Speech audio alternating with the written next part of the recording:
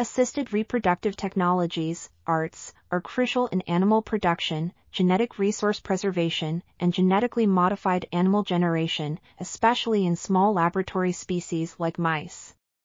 The Riken Bioresource Research Center, BRC, maintains over 9,500 strains of mice with diverse genetic backgrounds and has developed ARTs specific to each strain's reproductive and physiological characteristics, including superovulation, IVF, cryopreservation, transportation, and ET.